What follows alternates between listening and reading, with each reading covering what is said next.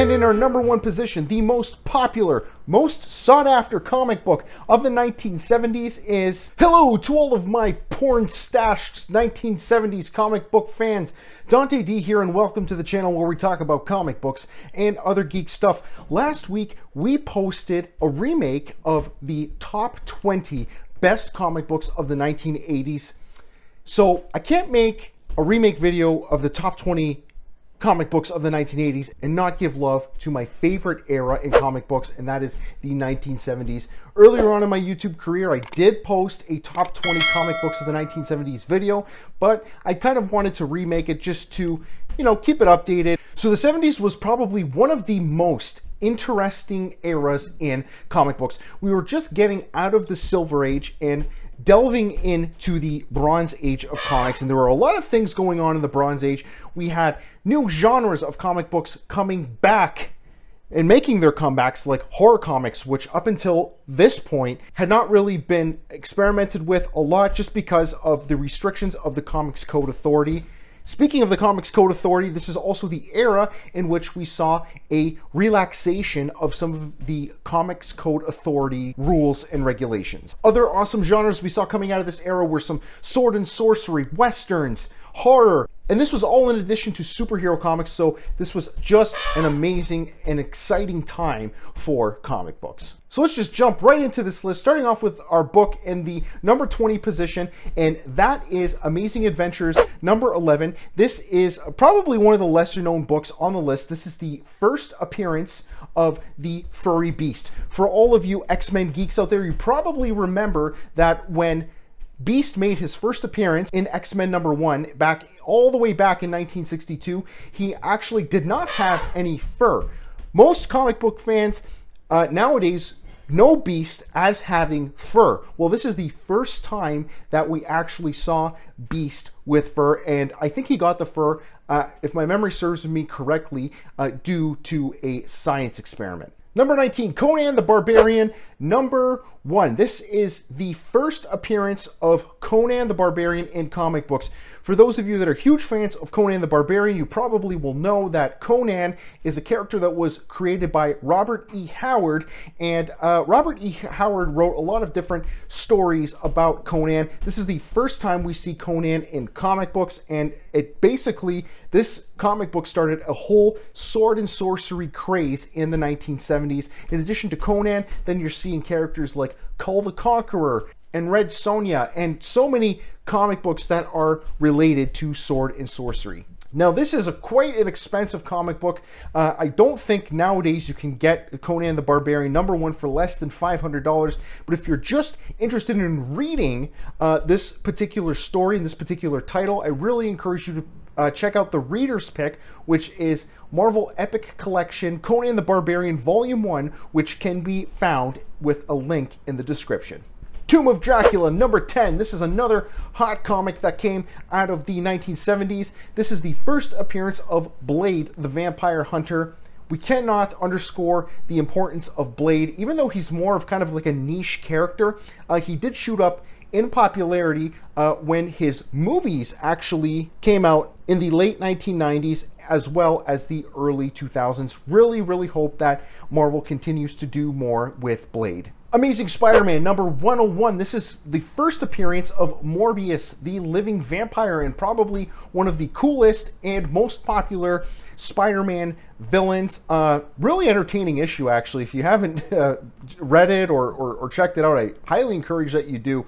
This is that issue where Spider-Man has like 6 arms, and he for all intents and purposes is turning into a spider, and then Morbius becomes kind of like a bat. It's really cool. It also has the lizard in it. So aside from being Morbius's first appearance, this is a really entertaining issue. Highly recommend that you check it out. Iron Fist number 14. This is the first appearance of Sabretooth, and Sabretooth is probably one of the most popular villains in the X-Men, and is especially important to the Wolverine character. Sabretooth and Wolverine, it is a rivalry that is for the ages.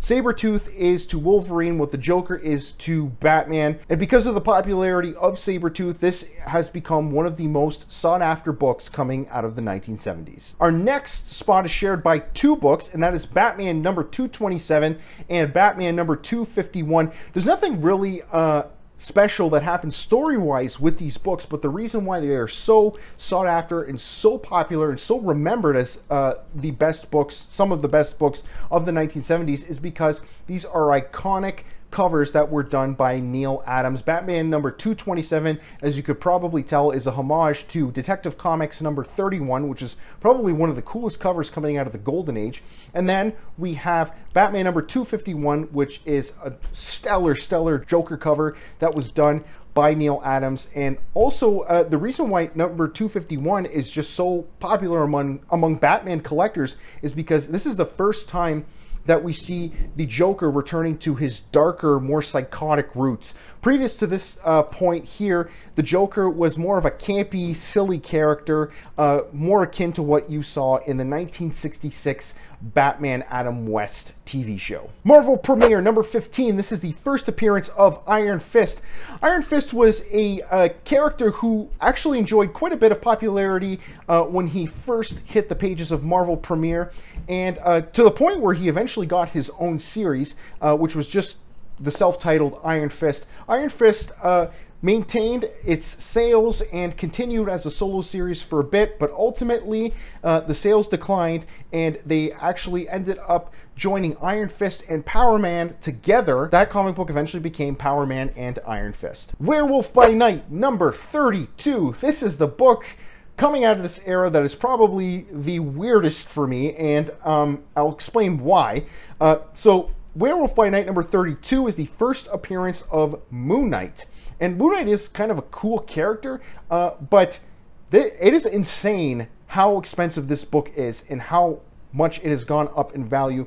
I understand Moon Knight is going to be making some screen appearances soon, but even before that, this book was very expensive. You're going to have to explain to me why the Moon Knight book is so expensive. I'm going to go out on a limb and guess that it's because this book is probably scarce and there probably weren't a lot of copies of this that were printed, but that's just my guess. If you actually know why this book is so expensive, please let me know in the comments. Superman's pal Jimmy Olsen, number 134. This is the first appearance of Darkseid, who is a huge DC villain, and recently made an appearance in the Snyder Cut of the Justice League movie.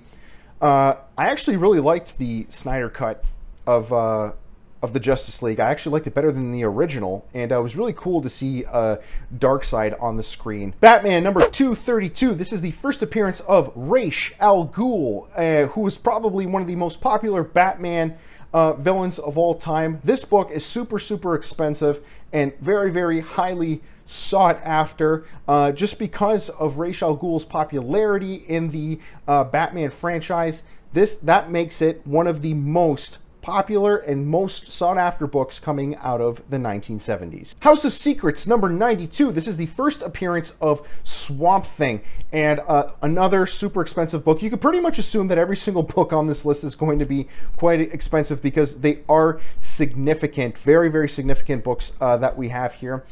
Swamp Thing is a character who initially didn't enjoy too much popularity, but he soared in sales and popularity in the 1980s when Alan Moore took over writing duties for the Swamp Thing. Years later, we got another stellar run by Scott Snyder, which I equally enjoyed. Marvel Spotlight number 5. This is the first appearance of the Ghost Rider.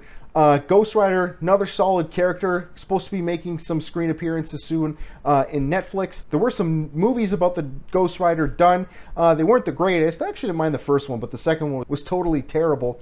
Really am curious to see what Marvel does with Ghost Rider next. Iron Man number 55. This is the first appearance of Thanos, who is probably the coolest villain ever, one of the coolest villains ever, and probably the most popular villain of our time.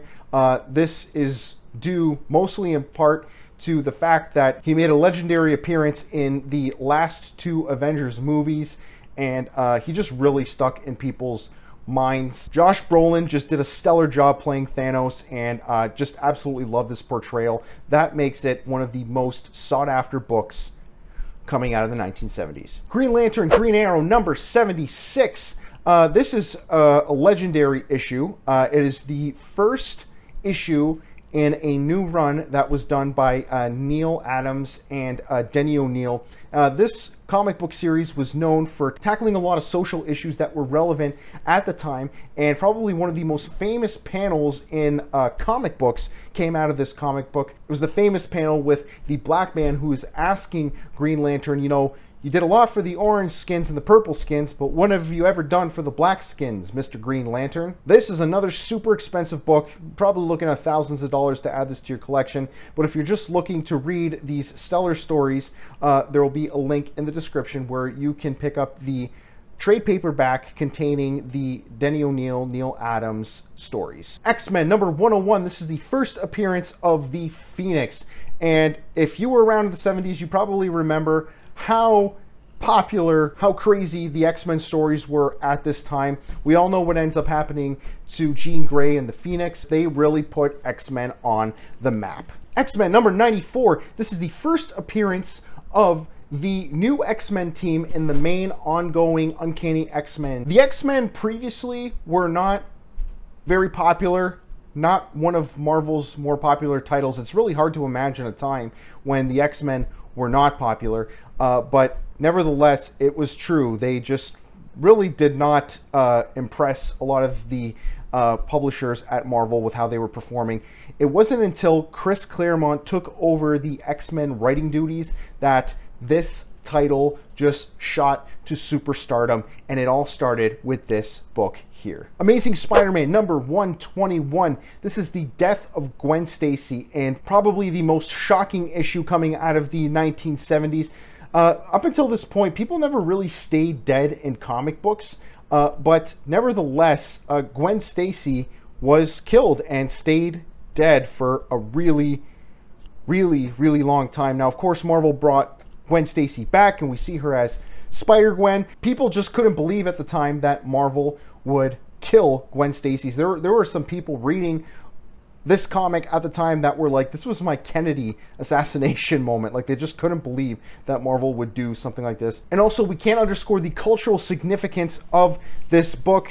For many, this signified the end of the Silver Age of comics and the official beginning of the Bronze Age of comic books. Amazing Spider-Man number 121. This is a huge heavy hitter book coming out of the 1970s. This is the first appearance of the Punisher. The Punisher is just such a super popular character nowadays, and he was really a huge representation of the darker, grittier stories that we're starting to see in the 1970s. Definitely not as dark and gritty as we saw in the 1980s, but nevertheless, all of that basically started in the 1970s, and the Punisher is a living embodiment of that. Giant Size X-Men number 1. This is the first appearance of the new X-Men team, and the first appearance of so many characters: Colossus, Nightcrawler, Storm. This book is huge for first appearances, which makes it one of the most expensive books coming out of the era. This book here just made people excited about the X-Men again, and that is what makes it one of the most sought after books coming out of the 70s. And in our number 1 position, the most popular, most sought after comic book of the 1970s is none other than The Incredible Hulk number 181, which is the first appearance of Wolverine. This is the closest thing that we will ever get to an Action Comics number 1 in the, I guess, more modern age. This book is just stupid expensive, and that is due mostly in part to the fact that Wolverine is to this day one of the most popular characters, not only on Marvel's roster, but one of the most popular characters in Marvel Comics. It's just such an iconic cover. I absolutely love this cover with Wolverine charging at the Incredible Hulk. Just great. I love this book. Again, really expensive to add to your collection, But if you're looking to just simply read this book and appreciate it for its cultural significance, there will be a link in the description where you can pick up the reader's pick. So that about does it for our video today. Really hope that you enjoyed it. Are there any other comic books coming out of the 1970s that you feel should have been on this list that did not make it? Please let me know in the comments. And as always, this is Dante D signing off. I will see you all in the next episode.